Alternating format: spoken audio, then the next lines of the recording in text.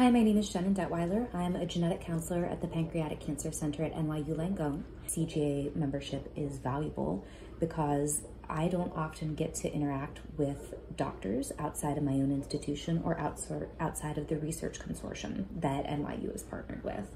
But being able to talk to different physicians about the research that we're doing on pancreatic cancer and, helping to make those connections, it was a way for me to feel truly connected and like I'm up to date and contributing to the field of gastrointestinal cancer, especially pancreatic cancer, which is an area that is particularly challenging in terms of screening and effective early detection. So being able to speak one-on-one with people outside of NYU and being able to make connections, I think is great for my career and also great for patients. This year was my first attendance to the CGA meeting. My initial thoughts are that CGA is useful to genetic counselors because not only are genetic counselors that attend CGA working within an oncology subspecialty, but they're even more niche in working within a gastrointestinal subspecialty.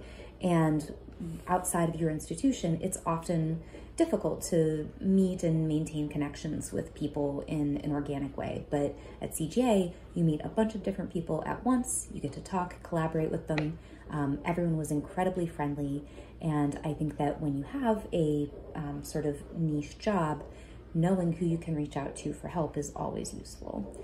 So I certainly made connections right away that I know will be useful to me in my future practice, and I hope that I can be useful to other genetic counselors as well.